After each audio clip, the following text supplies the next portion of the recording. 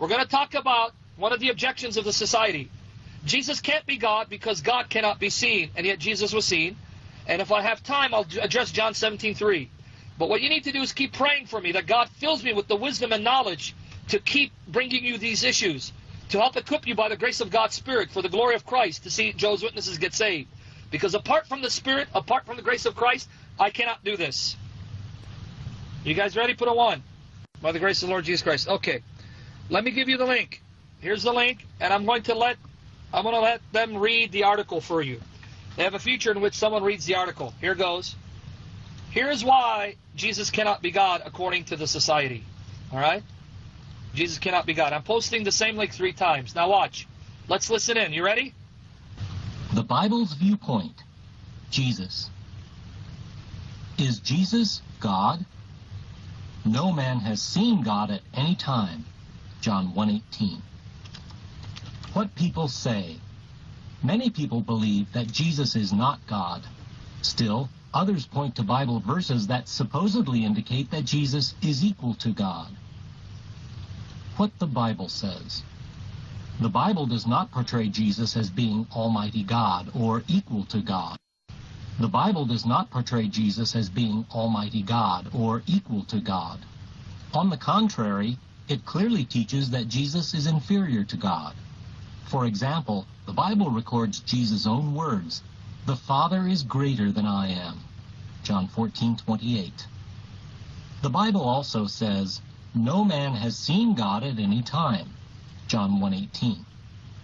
Jesus cannot be God because many people did, in fact, see Jesus. Jesus' early followers did not claim that he was God. For example, the Gospel writer John said concerning the things he recorded, "These have been written down that you may believe that Jesus is the Christ, the Son of God." John 20:31. The footnote reads, "The Bible does not teach that God has a literal wife with whom he has fathered children. Rather, it calls Jesus the Son of God because Jesus was created directly by God, having qualities similar to those of his Father." End of footnote. Okay, now, before I begin, Carol, our sister, has volunteered to post verses for me to make it easier, and Millie will record and edit this and then make it available on the YouTube page. So, praise the Lord Jesus for these 2 wonderful sisters who are serving us for the sake of Christ. Carol, here's the link. That's the link to the New World Translation. I'm going to answer their objection that Christ cannot be God because God cannot be seen, and yet Jesus was seen. For those of you who want to read the New World Translation online for free, there's the link. I posted it 3 times. Now, let me give you the link to this article again, because it goes on to talk about when was Jesus born, which is not relevant to our discussion right now. Here's the link to their article. Did everyone understand their objection? They presented 3 objections to why Jesus can't be God. Number 1, Jesus said the Father is greater than I. We'll address that. I've actually addressed it. I have a video on it, a 15-minute clip on YouTube that David Wood recorded for me years ago. So Lord willing, you can go watch it, or I can answer that again a little later. But what I want to focus on is the claim that God cannot be seen, according to John 1:18. Now, Carol, are you there, sister? All right. Now, our sister is going to post from the New World Translation because, remember, the point of this room is to show you how to use their Bible to prove your point. Quoting the King James Bible won't prove your point because they're going to reject the King James anytime it contradicts their perversion that they call a translation. So I'm trying to equip you by the grace of God's Spirit to learn how to use their Bible to your advantage. So we're going to be using their Bible. I will note when they mistranslate something and how you can show them that their society did mistranslate something. But we're going to challenge this assertion. Does the Bible teach that God cannot be seen in any sense? Notice what I said.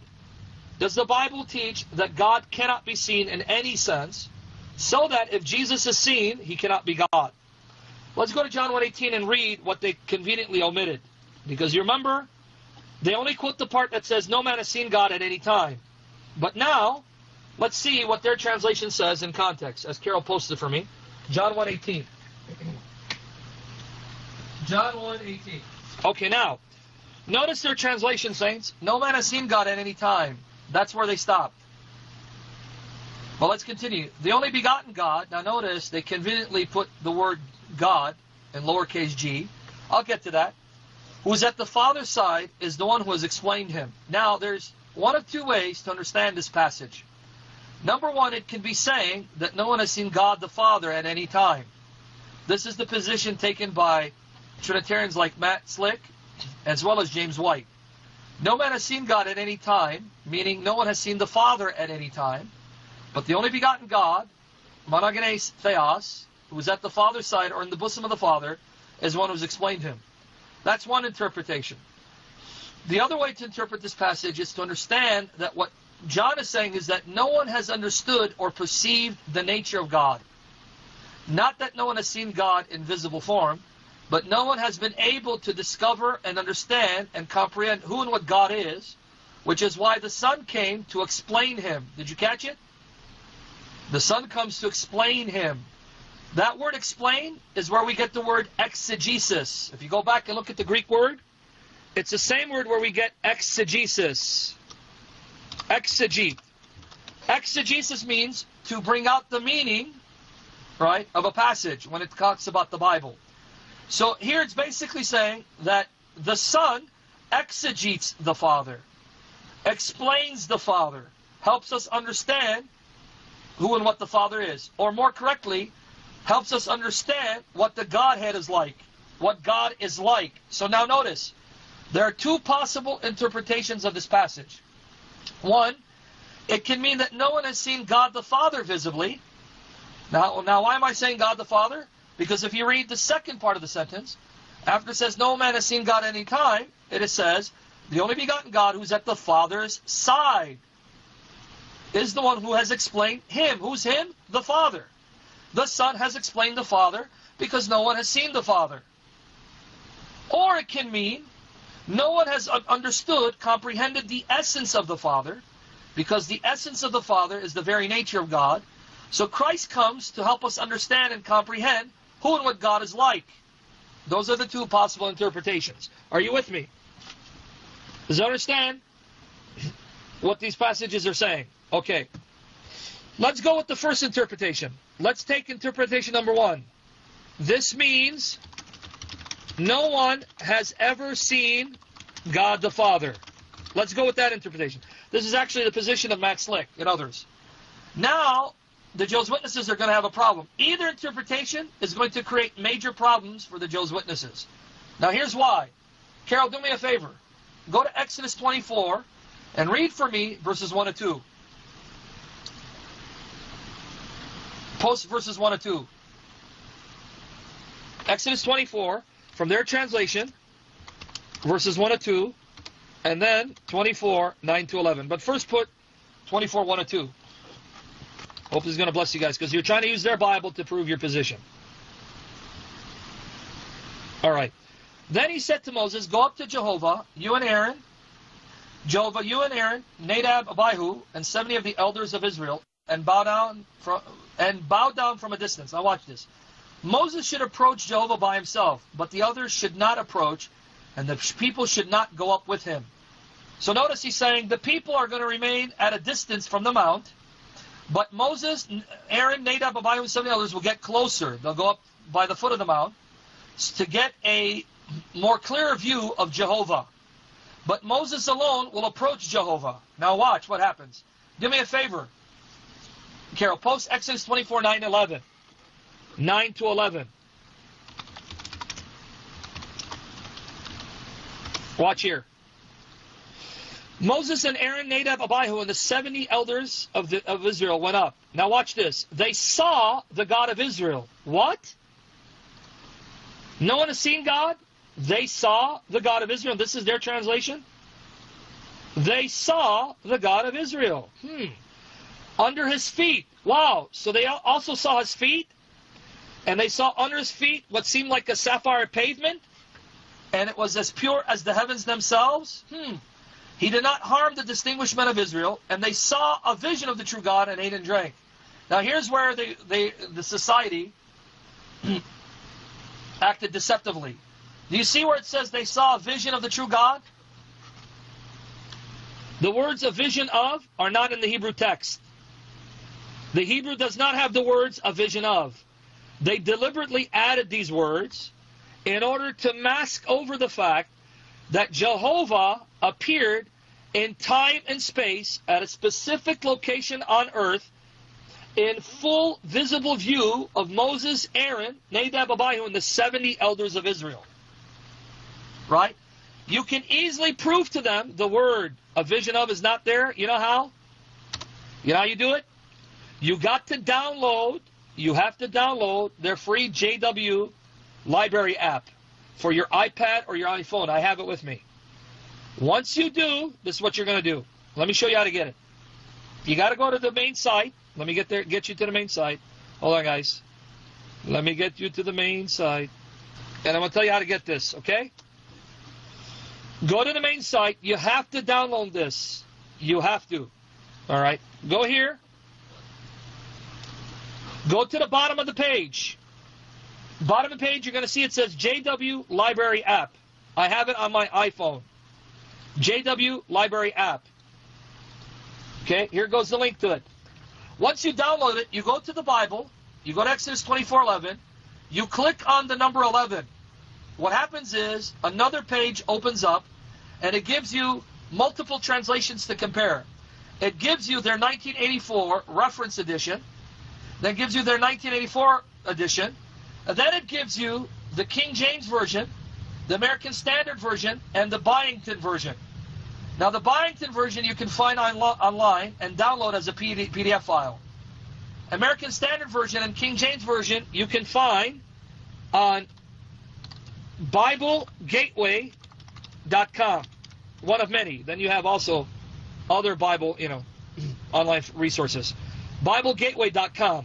Let's see how the King James Version translates the verse. You use the very versions that they make available free of charge on their app to show them that the society added the words a vision of. Here it is in the King James Version. And upon the nobles of the children of Israel, he laid not his hand. Also they saw God, and did eat and drink. In fact, the very first part of the verse shows you that this appearance of God must have taken place in time and space, because it says he did not lay his hand upon them. Now, why would the author say that? Because the Israelites believed that if you saw God, you would be put to death. To see God is to die. But here the text is saying God in his mercy did not cause them to die because he wanted them to see him. Are you with me there? Everyone with me there? Just want to make sure you're following along. Now, how does the American Standard Version translate this? How does the American Standard Version render this? Their very Bibles that they use, here you go, American Standard Version. American Standard Version. Exodus 24:11, and upon the nobles of the children of Israel, he laid not his hand, and they beheld God, and did eat and drink. Wow. You're telling me Exodus 24:9-11 says, Moses, Aaron, Nadab, Abihu, 70 elders of Israel, saw the God of Israel, and saw his feet, and saw what looked like pavement under his feet? They saw God and ate in his presence? Is that what Exodus 24:9-11 says? Now let's read their version again. Carol, again post Exodus 24:9-11 from their version. Watch this. Moses and Aaron, Nadab, Abihu, and 70 elders of Israel went up, and they saw the God of Israel. Wow. Saw the God of Israel. Doesn't say they saw an angel. Don't let them tell you it's an angel, like, Gabriel or someone. Saw the God of Israel, unless they want to say Gabriel's the God of Israel, right? Saw the God of Israel. But John 1:18 says no one can see God. No one has seen God at any time. What's going on here? Now, second point to remember. Let's assume the word vision of the true God is in the Hebrew text. That still doesn't do anything to help their case. Do you know why? Because John 1:18 doesn't say no one can see God unless it's in a vision. It simply says no one has seen God, period. Vision or not. Are you with me? So if they're going to say, oh, no, people can see God in a vision, that's not what John 1:18 said. John 1:18 simply said no one has seen God at all, period. Whether in a vision or not, period. End of story. So even if we accept that the word a vision is in the Hebrew text, they still have a problem. Because John 1:18 doesn't qualify it. It doesn't say you cannot see God unless it's in a vision. It says no one has seen God at any time, period. End of story. Is everyone with me? Now you see the problem, right? Right there, this obliterates their argument. Because if God can be seen, then to say that Jesus can't be God because people saw him is irrelevant, right? It doesn't prove anything, does it? Right? Because here's an example where the God of Israel is seen. Well, if they can see the God of Israel, why can't Jesus be God and people see him veiling his glory in human form when the God of Israel is seen? You get the point? So there goes their objection. But wait, it's going to get even worse for them. Carol, I want you to do me a favor. Although the 70 elders and Aaron, Nadab, Abihu were allowed to see God visibly in a much more clear way than the Israelites were, who remained at a distance, Moses was given a privilege not given to the rest of them. He was actually allowed to enter the cloud and see God face to face in his form, that visible form. Let's read the rest of it. Do me a favor, Carol. Post 12 to 18, the rest of it. Let's read 12 to 18.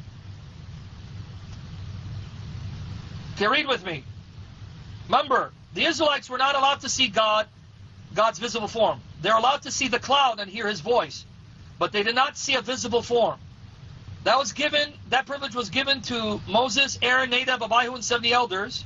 They're allowed to see the visible form of God more clearly, but then God allowed Moses access to his very, very presence in the cloud, something he did not give to the rest of the elders, or Aaron, or Nadab, Abihu. Watch.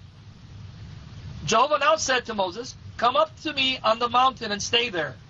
I will give you the stone tablets with the law and the commandment that I will write for their instruction." So Moses got up with his attendant Joshua, and Moses went up the mountain of the true God. But to the elders he had said, "Wait here for us until we return to you. You have Aaron and Hur with you.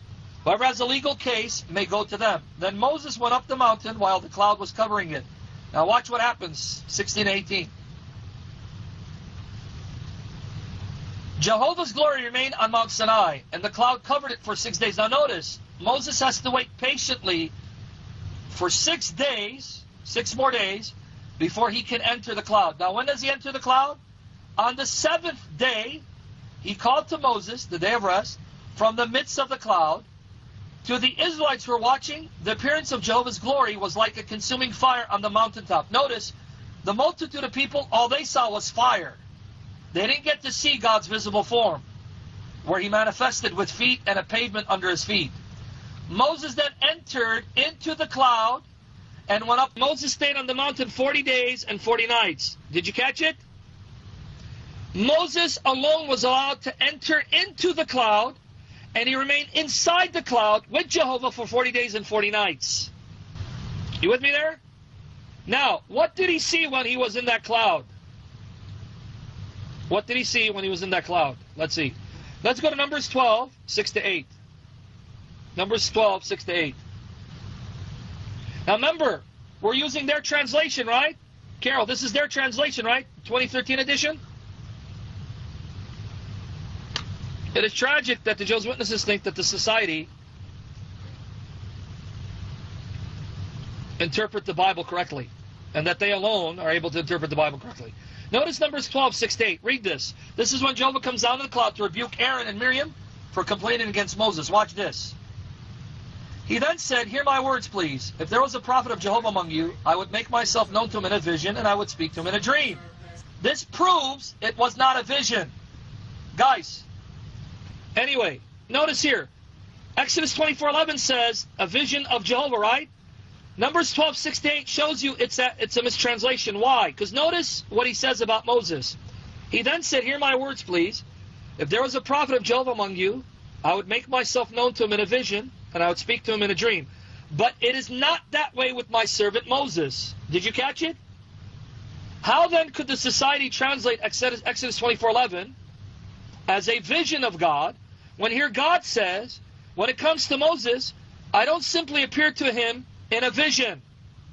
He is being entrusted with all my house.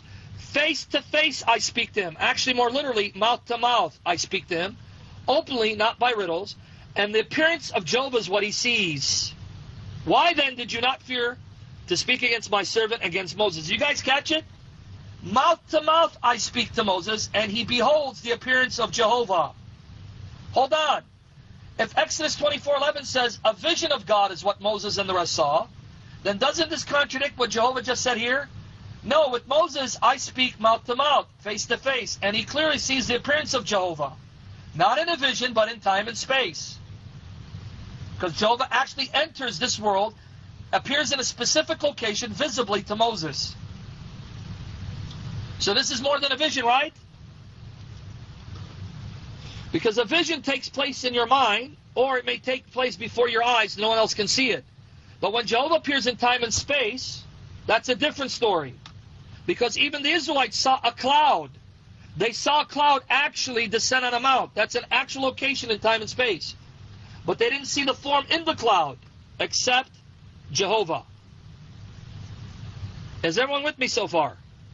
So, what do we learn? We learn that Moses and Aaron and Nadab and Abihu and the 70 elders of Israel saw Jehovah. They saw the God of Israel. They saw pavement underneath his feet. They saw the God of Israel and ate in his presence, and they were not killed. Is everyone with me so far? Okay, wait.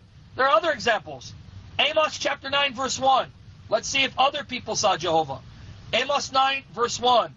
God appeared as a man, but only became a man when he was born from his blessed mother Mary by the power of the Holy Spirit and took on an additional human nature. Appearing as a man and becoming a man by nature are two different things. In the Old Testament, he appeared in human form, but didn't become man by nature. That only occurred once, when he was conceived and born to his blessed mother while she was a virgin by the power of the Holy Spirit. Yep. Anyway, Amos 9:1, again, Jehovah Witness Bible. I saw Jehovah stationed above the altar, and he said, I saw who? Who did he see? I saw Jehovah. No one can see God at any time. Amos saw Jehovah above the altar, and he heard Jehovah say, strike that of the pillar, and the thresholds will shake. Cut them off at the head, and I will kill the last of them with the sword. No one who flees will get away, and no one trying to escape will succeed. Okay, so Amos saw Jehovah. Who else saw Jehovah? Micaiah. 1 Kings 22, 19 to 22. 1 Kings 22, 19 to 22. Using the New World Translation to prove your position. Right? 1 Kings 22, 19 to 22. Let's see. 1 Kings 22, 19 to 22. Micaiah then said, therefore hear the word of Jehovah. I saw Jehovah sitting on his throne. Another person who saw Jehovah? Remember, the passage didn't say no one can see God at any time except in a vision or a dream. Doesn't qualify it. No one can see God any time, period. Whether in time and space or in a vision or dream, no one has seen God, period. End of story. You with me there? Therefore hear the word of Jehovah. I saw Jehovah sitting on his throne, and all the army of the heavens standing by him, to his right and to his left. Jehovah then said, who will fool Ahab, so that he'll go up and fall at Ramoth Gilead? And one was saying one thing, while another said something else.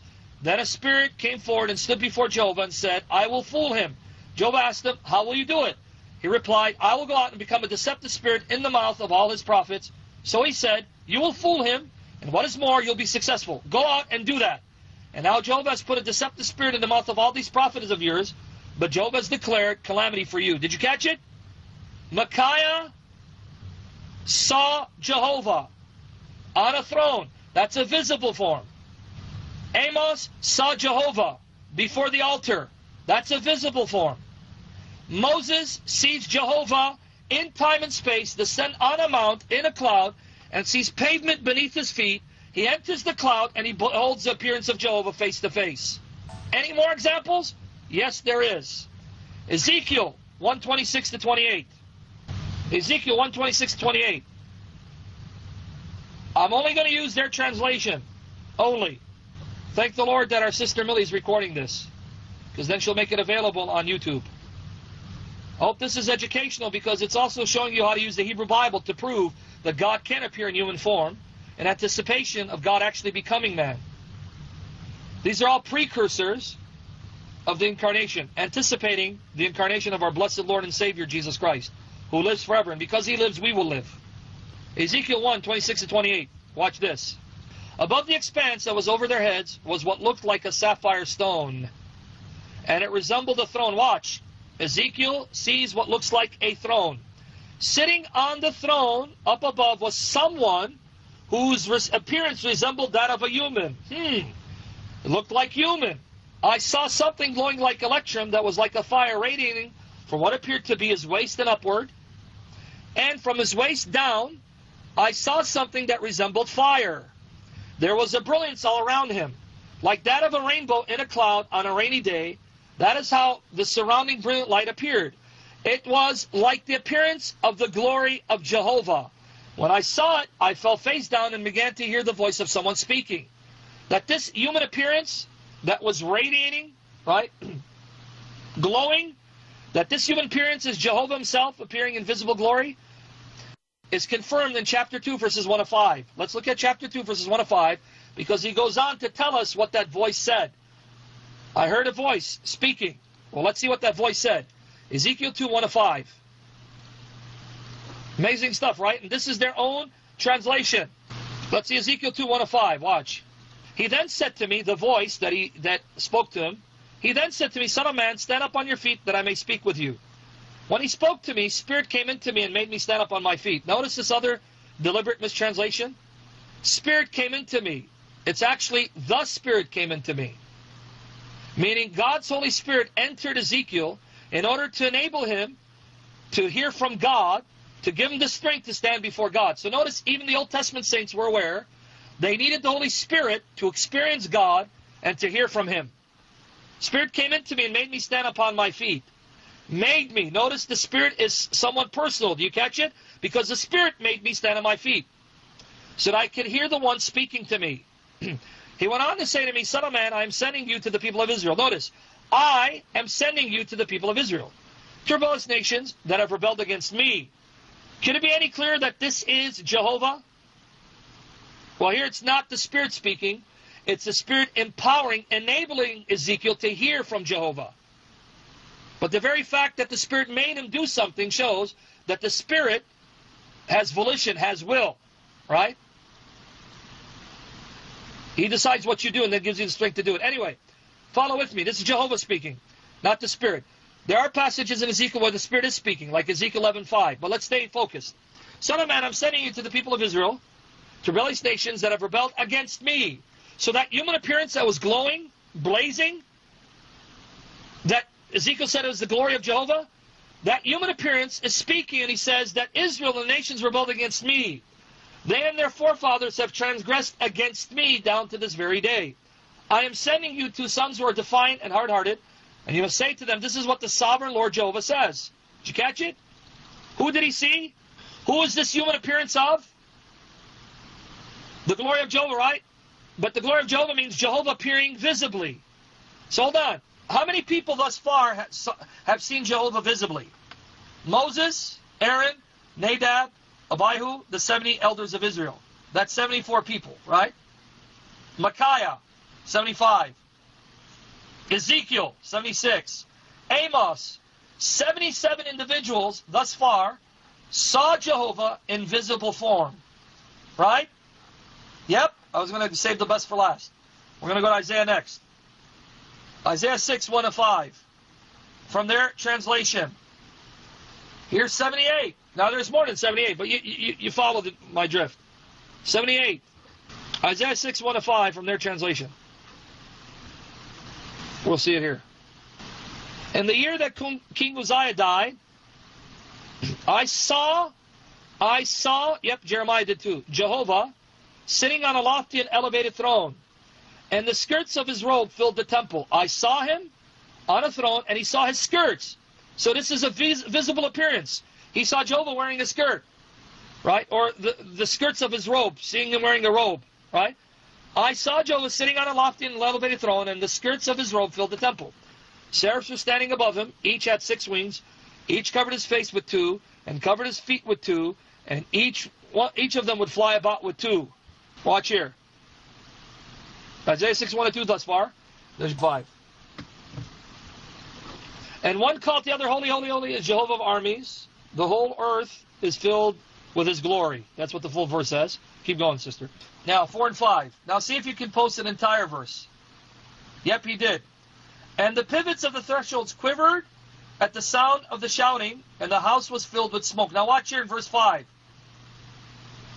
Yep, it's being recorded. Watch here in verse 5, saints. This is Isaiah 6:5. All right. I'm waiting for her to post all of it. Here goes. Verse 5. I am as good as dead. Woe to me, Isaiah said. I am as good as dead, for I am a man of unclean lips, and I live among a people of unclean lips.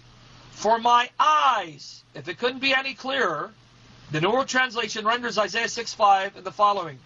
For my eyes have seen the King, Jehovah of armies himself. Jehovah of armies himself. For my eyes have seen the King, Jehovah of armies himself. Doesn't say angel, doesn't say Gabriel, doesn't say Michael. It says, my eyes, my own eyes have seen the King, Jehovah of armies himself. So now, what about John 1:18 though? No one has seen God at any time. Therefore, Jesus can't be God because people saw Jesus. But hold on. Isaiah saw Jehovah with his own eyes. Ezekiel saw Jehovah with his own eyes. Micaiah saw Jehovah with his own eyes. Moses, Nadab, Abihu, the 70 elders saw Jehovah, the God of Israel. They saw his feet and pavement under his feet and ate in his presence. Okay. But no one has seen God at any time. According to their position, this means Jehovah can't be God. If no one has seen God at any time, and therefore Jesus can't be God because Jesus was seen, then Jehovah can't be God because Jehovah was seen. So they've just proven Jehovah's not God. You catch the point? They just proved Jehovah's not God because Jehovah, the God of Israel, was seen. Because the God of Israel is Jehovah. So God can't be seen, but Jehovah, the God of Israel, was seen. Therefore, Jehovah can't be God. You with me there? Now, I don't have time to go through Genesis 18, but what I want you guys to do, I want you to do this. Take a moment, read the entire chapter of Genesis 18. I'm going to step away and give you 5 minutes to do so. But I want you to use the New World Translation. Let me give you the link where you can read Genesis 18 from their own translation. I'm going to give you 5 minutes to read it, because the point is to use their translation. If you use another translation, it defeats the purpose. I'm trying to equip you by the grace of God to use their translation effectively. Okay, here goes. That's Genesis 18. Guys, I'm going to step away and give you 5 minutes to read it, because this too, not 1:18, Genesis 18. Did everyone read Genesis 18 from the New World Translation? Yes or no? We're answering the objection. The New World Translation says, Jesus Christ cannot be God because he was seen, right? But according to John 1:18, God cannot be seen. Now, we read that verse in context from the New World Translation. What it actually says is that no one has seen God at any time, but the only begotten God, who is at the Father's side, literally in the bosom of the Father, he has explained him. So there's two possible ways of translating that verse. Number one, what John is saying is no one has seen God the Father. Or number two, what it's actually saying is no one has understood or comprehended the nature of God the Father, which is why Christ came to reveal God's nature to us so we can have a better understanding of who and what God is. Let's go with the first interpretation, that what John is saying is that no one has seen God the Father. You saw earlier today, verse upon verse, where Moses, Aaron, Nadab, Abihu, the 70 elders of Israel, Micaiah, Isaiah, Ezekiel, and Amos, all of these men saw God, saw Jehovah God visibly. Isaiah, Micaiah, and Ezekiel saw Jehovah God sitting on a throne. Amos saw Jehovah God standing by the altar. Moses saw Jehovah God appear in actual time and space at a specific location, at a specific mountain, in visible form in a cloud. Right? No one has seen God, and yet many have seen God. Did everyone read Genesis 18 from the New World Translation? Yes or no? Now let's read the pertinent passages, because we can't quote the entire thing. Let's focus on the subject by the grace of God. No side texting unless it's to answer a question, ask a question, or glorify the Lord, who's worthy of all praise.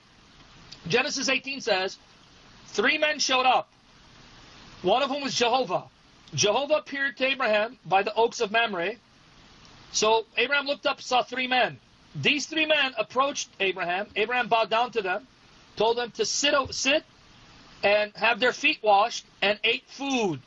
The three men ate food, human food, that Abraham cooked, and had their feet washed. Three men appeared. They ate human food, and they had feet that was so tangible it could be washed. One of the three men is Jehovah. The other two are angels, as I'm about to prove. But the point is, remember, Jehovah's Witnesses say, God the Father, who alone is Jehovah, has never been seen. Jehovah is the Father Jehovah, and he's never been seen. This is not a vision. This is an actual encounter in time and space where Abraham, like Moses, sees God actually appear to him in human form in time and space. And how do I know it? Because the others saw them too, like Sarah. She saw the men and heard them. In fact, at one point, Jehovah rebuked Sarah for laughing and doubting that Jehovah would give her a son sometime next year. She laughed. And Jehovah says, why does Sarah laugh? And she goes, I didn't laugh. And he goes, yes, you did. So on top of that, she thought she could lie to Jehovah and get away with it, and he rebuked her. Yes, you did. Right? Now here's the relevant issue. Genesis 18:20 to 22. Genesis 18:20 to 22. New World Translation. Genesis 18:20 to 22. The outcry against Sodom and Gomorrah is indeed great, and their sin is very heavy. I will go down to see whether they are acting according to the outcry that has reached me, and if not, I can get to know it. Then the men left from there and went toward Sodom, but Jehovah remained with Abraham. Now notice what he just said. His next destination is Sodom. I'm going down to Sodom to confirm whether what I've heard about Sodom and Gomorrah is true. If not, then I'll know it. It says the men left from there and went toward Sodom, but Jehovah remained with Abraham. Now notice, three men appeared, Jehovah remains behind, and the other men go to Sodom. Now if we are right, if we are correct, that one of the three men is Jehovah, and if Jehovah remained behind, how many men initially showed up at Sodom initially? If one of the three men is Jehovah and he remained behind, how many initially would have showed up? And Jehovah remained behind, and the others go to Sodom. How many men showed up at Sodom initially? 3 or 2? 3 or 2? Okay. Genesis 19, verses 1 to 3. Genesis 19, verse 1 to 3. This is all New World Translation. Genesis 19, verses 1 to 3. Watch here. We're almost done, saints. Bear with me. Genesis 19, 1 to 3. How many show up at Sodom? Genesis 19, 1 to 3 from the New World Translation. The two angels arrived at Sodom by evening. Two angels, huh? So the two men are angels, huh? Two of the three men are angels. Two angels arrived at Sodom by evening, and Lot was sitting in the gate of Sodom. When Lot saw them, now they didn't look like angels to him, they looked like men. He got up to meet them and bowed down with his face to the earth, and he said, please, my lords, turn aside, please, into the house of your servant, and stay overnight and have your feet washed. A second time where someone invites to wash their feet, or have their feet washed. Then you may get up early and travel on your way. So he has no clue they're angels. To this they said, no, we will stay overnight in the public square. But he was so insistent with them that they went with him to his house. Then he made a feast for them, and he baked unleavened bread, and they ate. Notice a picture of the Exodus. They ate unleavened bread because Lot and his daughters made a hasty exit. Do you see a picture of the Exodus to come? Like the Israelites, centuries later, they ate unleavened bread on the night that they left Egypt. Lot and his daughters were experiencing an exodus of their own. Do you see it? And he didn't even know it. Unleavened bread. Why in the world would he serve them unleavened bread? You got it. In fact, we're in Revelation 11:8. It calls Jerusalem, where their Lord was crucified, Sodom and Egypt mystically. So notice, Sodom and Egypt are the names given to Israel, or Jerusalem, the capital of Israel, who had killed the Lord Jesus. You with me? You catch it? Anyway, three men showed up in Genesis 18. One of them is Jehovah. These three men appear in human form, so tangible, so real, that they have feet that can be washed and they can eat actual human food. Jehovah says, I'm going to go down to Sodom to see if what Sodom has done is true. Then it says the men headed towards Sodom. Jehovah remained behind with Abraham.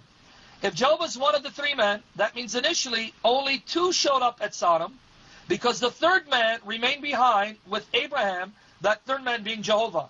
So how many initially show up at Sodom? How many showed up, and who were they?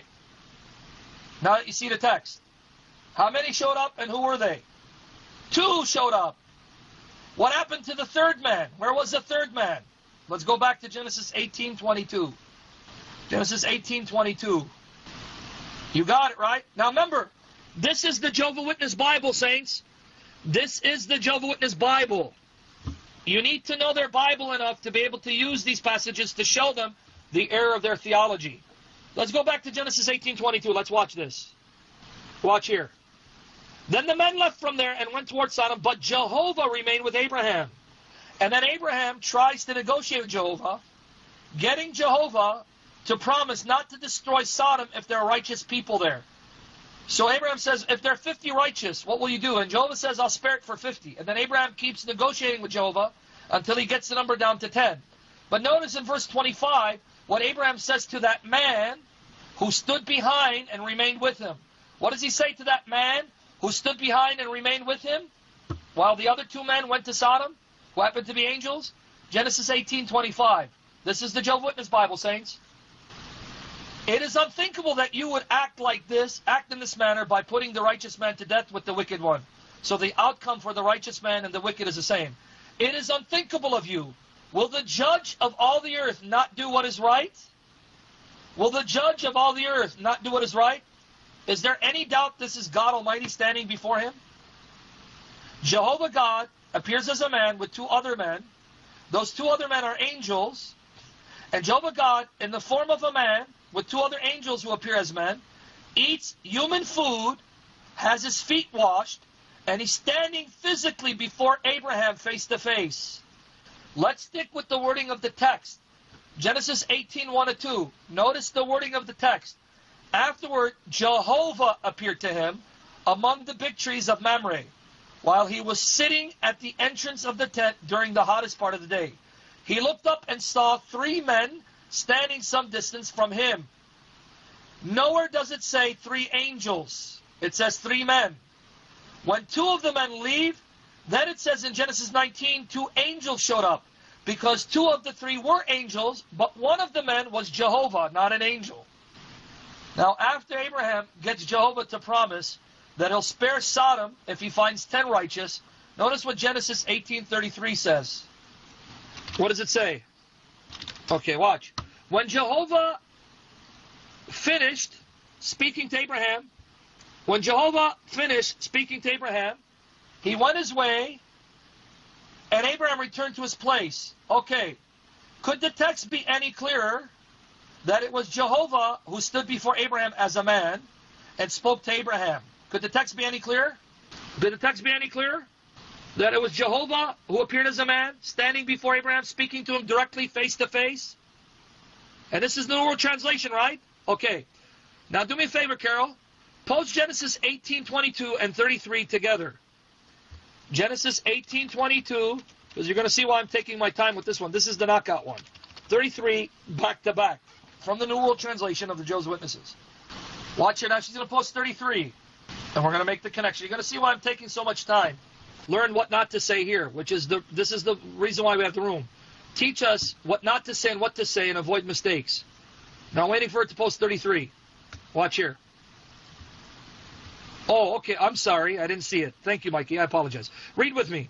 Then the men left from there and went towards Sodom, but Jehovah remained with Abraham. When Jehovah finished speaking to Abraham, he went his way, and Abraham returned to his place. Okay. Clear as day. Jehovah remained with Abraham. When they finished speaking, Jehovah left. Right? Clear as day. The question is, where did Jehovah say he was going to? Where was he going to? Where was he going to? Soldiers said Sodom. How do we know? How do we know he's going to Sodom? Because it says Jehovah left on his way. On his way where? Where did he go? Where was he going? He went his way, left on his way. Genesis 18:20-21 tells us. He goes, I'm going to go down to Sodom. So the next stop for Jehovah would be where? According to Genesis 18:20-21, saints. I want to just make sure you got it. If you got it, this is a knockout. The Jehovah's Witnesses have no way of refuting you if you understand how to present this by the power of the Holy Spirit for the glory of Jesus. Genesis 18, 20, 21, right? He's going down to Sodom to see if the outcry is true. Everyone there, right? Put a 1 if you see that. In Genesis 18, 20, 21, Jehovah's next stop would be Sodom and Gomorrah, not heaven. So he's going to stay on earth. And his next stop on earth is Sodom. You see it? Amen? All right. Because now you're going to see some fun. Genesis 19, 24 to 29. Genesis 19, 24 to 29. Pay attention to verse 24 and 27. Genesis 19, 24 to 29. Watch here.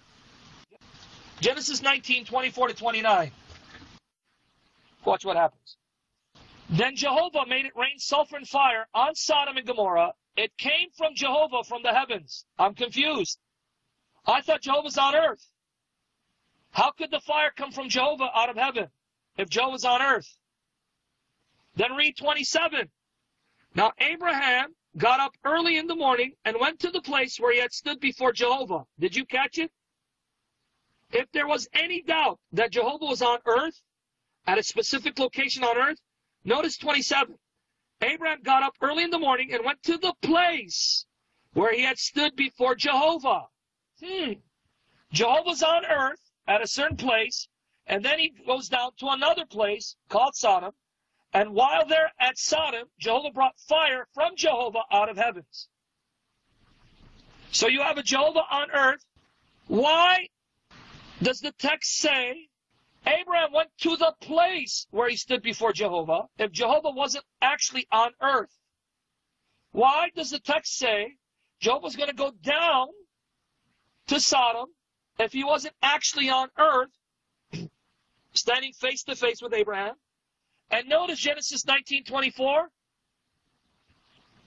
Genesis 19:24. Jehovah was on earth at Sodom, brought fire from Jehovah from heavens. Well, you think about it, soldier. Now, those of you who know the New Testament, who would be the Jehovah on earth bringing fire from Jehovah in heaven? Who comes down on earth as judge? Who comes down on earth as judge? John 5:22-23 proves it. John 5:22 says, moreover, the Father judges no one, but has entrusted all judgment to the Son. John 5:22, the Father judges no one, but has entrusted all judgment to the Son. So who is judging Sodom and Gomorrah? John 5:22, moreover, the Father judges no one, but has entrusted all judgment to the Son. Jehovah on earth brings judgment on Sodom by bringing fire from Jehovah out of heavens. Who is the Jehovah in heaven? According to the New Testament. Now, if we read the New Testament, who is the Jehovah on earth in human form? Who is that Jehovah appearing as a man, speaking to Abraham face to face? The Son. You got it, man. So you have Jehovah on earth, Jehovah in heaven. Jehovah on earth appears as a man, speaks directly to Abraham, and brings fire from Jehovah out of heaven. So you have one Jehovah in heaven, one Jehovah on earth. Jehovah on earth as a man, that's Jesus, bringing fire from Jehovah out of heaven, that's the Father. Father and Son. You see it? Are you with me there, guys? Are you with me there, saints? Do you see it? Do you see why I took so much time to unpack Genesis 18 and 19? Because if you understand the point, no Jehovah's Witness can tap dance around your argument. Of course they're going to make excuses. Of course they're going to try and explain it away. But you're praying by the Spirit that they can see how nonsensical, foolish their reply will be. Because there is no way of denying the clear teaching of Genesis 18. Three men show up, one of whom is Jehovah. No doubt Jehovah appears as a man on earth at a specific place, appears to Abraham directly, speaks to him directly, eats the food that Abraham gives him, has his feet washed. So this human form is so tangible, it can be touched. And through that human form, he can actually eat human food. Then the next place he goes to is Sodom. And from Sodom, he brings fire from Jehovah in heaven. And then Abraham goes to the place where he stood before Jehovah, leaving no doubt that Jehovah's actually on earth, at a specific place on earth, in human form. And yet, what was the argument? The Newer Translation, or I should say the Watchtower publication said, God has never been seen. God has never been seen. Jesus has been seen, therefore Jesus isn't God. Now, how do you reconcile this if you're a Jehovah's Witness? If Jehovah has been appearing left and right, visibly, in human form, throughout the Old Testament, he appeared visibly to Abraham. He appeared visibly to Jacob. He appeared visibly to Moses and the 70 elders, Aaron, Nadab, Abihu. He appeared visibly to Ezekiel, visibly to Amos, visibly to Micaiah, visibly to Isaiah, right? And I didn't give you all the visible appearance of Jehovah. Yeah, there are texts where you see there are two distinct persons identified as God, whom we know from the Old Testament, or from the New Testament, is the Father and Son. Yes, soldier, there are. But before I go there, are you with me? Now, Rusty, why do you think I went out of my way to show you, Rusty, that in these passages it's not a vision? Because Jehovah is actually standing at a certain place, right, Rusty? Secondly, nowhere does it say the angel of Jehovah. Why do you think I chose these passages? Exodus 24 says the God of Israel. And you ask the Jehovah's Witness, who's the God of Israel? Jehovah. Isaiah 6 says Jehovah. He saw Jehovah on the throne and his robe. Ezekiel 1 says this is the glory of Jehovah appearing in human form, glowing, right, and blazing. 1 Kings 22:19 says Micaiah saw Jehovah on the throne. Didn't say angel of Jehovah. Didn't say angel. It said Jehovah. Jehovah, Jehovah, the God of Israel. Why do you think I chose these passages, Rusty? So they don't tap dance around them by saying, oh, no, see, it says angel of Jehovah. So this angel represents Jehovah. That's why he can be called Jehovah. Nowhere did it say angel of Jehovah, did it? For all of you with eyes to see and ears to hear, by the grace of God, do you see from their own translation, Jehovah himself is appearing on earth in human form to the patriarchs like Abraham. And then that Jehovah on earth brought fire from another Jehovah out of the heavens. Clear as day, right? Is that clear? Let's go back to the question, though. John 1:18. Let's post John 1:18 from their translation. Yes, an amazing God. John 1:18. Let's go to their translation again. Now that we've looked at all these examples, let's see what we discover. No man has seen God at any time. Notice, any time, right? Would this include the Old Testament time as well? No man has seen God at any time. Any time. Wouldn't that include the Old Testament period as well? Okay, now, my question then is, who is this Jehovah God that was seen by the patriarchs like Abraham, Isaac, and Jacob, by Moses, by Micaiah, by Isaiah, by Ezekiel, right, by Amos? Who was the God that was seen? You got it. That's what John 1:18 said, right? No one has seen God at any time, but it is the only begotten God who revealed him, who explained him, who made him known. Well, if they haven't seen God at any time, and it's the role of the Son with the Holy Spirit, mind you, along with the Holy Spirit, not to the exclusion of the Holy Spirit, right? It's the role of the Son to reveal Jehovah to people. Then doesn't this prove that the Son has been active from the very beginning in revealing Jehovah to people, even during the Old Testament period? Right? Isn't that clear? Okay, but now here's my question, though. What kind of God appeared to Moses in Exodus 24? Did it say a God or the God of Israel in Exodus 24, 9, 11? What kind of God appeared to Moses, Aaron, Nadab, Abihu, and the 70 elders? The God of Israel, right? Who is the God of Israel according to Exodus 24, 9? Who is the God of Israel? What's his name? Jehovah, exactly. In Genesis 18, what kind of God appeared to Abraham? Who appeared to Abraham? Jehovah, right? What God appeared to Micaiah? Jehovah, right? Jehovah, correct? What God appeared to Amos? Jehovah, right? Okay, what's my point? Since it's Jehovah who appeared to all these people, the God of Israel, how then can Jesus be a God, lowercase g, if he is Jehovah God Almighty who's been appearing to all the patriarchs? How can he be a God, lowercase g, if these passages are saying it's Jehovah, the God of Israel, who appeared, and we know Jehovah's not a God, Jehovah's the God, the true God. And that happens to be Jesus. So how can Jesus be a God? If it's the true God, Jehovah will appear to them. So what does this do to their translation of John 1:18? Let's look at it again. Let's look at John 1:18 one more time. Let's see how they translated it. They translated only begotten God and put the letter G in lowercase. So are they trying to tell us that Jehovah who appeared to Abraham, to Isaac and Jacob, to Moses, the elders, to Micaiah, to Isaiah, to Ezekiel, to Amos, is a God, lowercase g? Is that what they want us to believe? So they want us to believe that Jehovah is a God? Well, that's what they want us to believe if we take this translation literally. Because this translation says it's the only begotten God, lowercase g, who revealed him. But the one who was revealing God to the patriarchs, to Moses, and to Isaiah, and to Ezekiel, was Jehovah Almighty. How can Jehovah Almighty be a lowercase g God? You see where I'm going with this?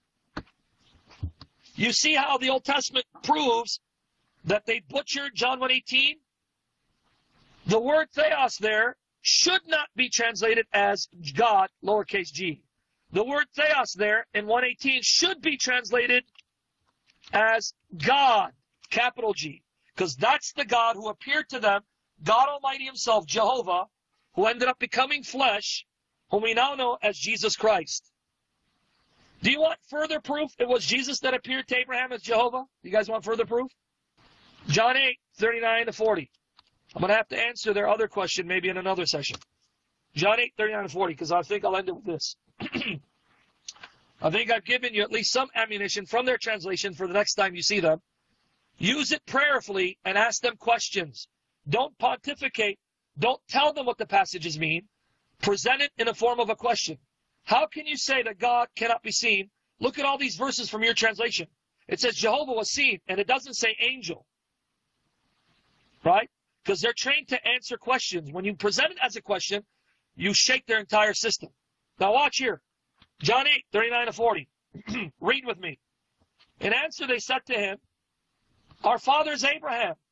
Jesus said to them, if you were Abraham's children, you'd be doing the works of Abraham. Now watch this. This is their own translation. But now you are seeking to kill me, a man who has told you the truth that I heard from God. Abraham did not do this. Abraham did not do what? He's proving to these Jews that they don't belong to Abraham. Abraham's not their father. They actually belong to Satan. And what's the proof? You don't act like Abraham. You're trying to kill me. Abraham did not do this. Abraham did not try to do what? Abraham did not do what? Read it, see. Kill who? Jesus? Well, how's that possible? This assumes that Abraham saw Jesus. And unlike the Jews, he didn't try to kill Jesus. Is that what Jesus is saying? Jesus is saying that your father Abraham saw me, but his reaction was different from yours? When he saw me, he didn't try to kill me. When did Abraham see Jesus? When did Abraham see Jesus? Watch here. John 8:56. Now they're going to butcher the Greek, but that's okay. Yeah, it does, because they don't believe 753:811 is part of the original gospel. They believe it's an interpolation. So the story of the woman caught in adultery, they removed it from their version. They don't believe it's part of the original. But I'm going to show you another reason why they left it. I'm going to show you something amazing from that one. Notice this, their translation, John 8:56. Abraham, your father, rejoiced greatly at the prospect of seeing my day, and he saw it and was glad and rejoiced. You catch it? Notice the difference. You're trying to kill me. Abraham didn't. Because Abraham rejoiced to see me. Now, this can mean one of two things. I believe it has both meanings. It can mean that Abraham saw prophetically that God revealed to him that the Messiah would come and rejoiced. And or it can mean that he actually saw Jesus face to face. I believe both meanings are present here. Not just received the revelation of Christ coming, but actually seeing Christ face to face. How do I know? Because of 57. Notice how they understood Jesus. Look how the Jews understood him. Then the Jews said to him, you are not yet 50 years old, and still you have seen Abraham? You see how they understood him? They understood him to be meaning, to be implying, I actually saw Abraham. Not only did Abraham saw the coming of the Messiah, I actually saw Abraham face to face. That's how they understood his words. Now, they may have misunderstood him, so Jesus could have corrected them. Instead of correcting them, he goes on to show them, yes, I did see Abraham. Do you know why? Because unlike Abraham who came into being, right? Unlike Abraham who came into being, I've always been. Now notice how they butcher John 8:58. But even their butchering, you can still make your point. Post 8:58. The actual Greek says, ego eimi. I am. Now if you download their JW library app, you click on 58, they make available their Greek interlinear as part of the app for free. Download it. Click on 58.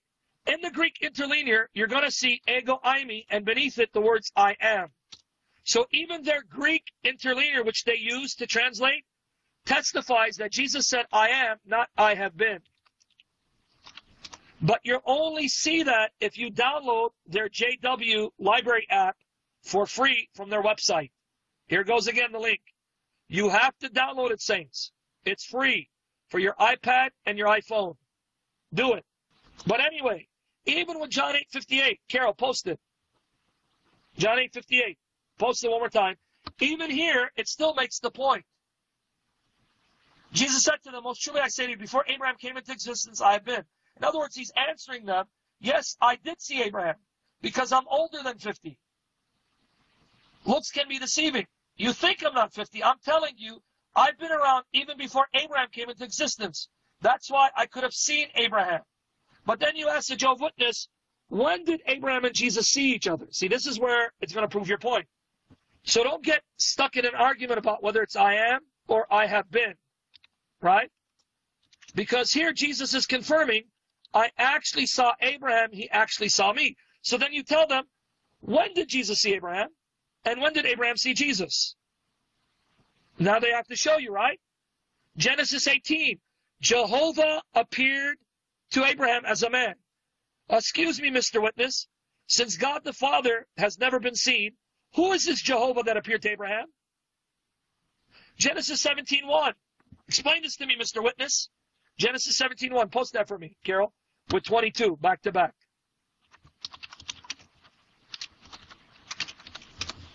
So even their translation will still make your point. Whether it's I am, I have been, it still makes the point because Jesus is confirming, yes, I actually saw Abraham because I'm older than 50. In fact, I was there even before your father came into being. So focus on that. Say, okay, when and where did Abraham see Jesus? Genesis 18, Jehovah appeared to him as a man. But the Father's never been seen. So who's this Jehovah that Abraham saw, spoke with, who ate food in human form? And then Genesis 17:1. When Abraham was 99 years old, Jehovah appeared to Abraham and said to him, I am God Almighty. Notice they'll tell you Jesus is a mighty God, but he's not the Almighty God. But hold on.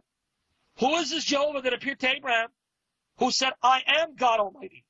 And then verse 22 says, when God finished speaking with him, he went up from Abraham. Oh, so he was down? So here's another reference to Jehovah coming down in actual time and space at its actual location. And then when he finished speaking with Abraham, he went up. Unlike Genesis 18, when he came down, he went to Sodom, then he went up. Here he came down, finished talking with Abraham, and went up again. Up where? To heaven.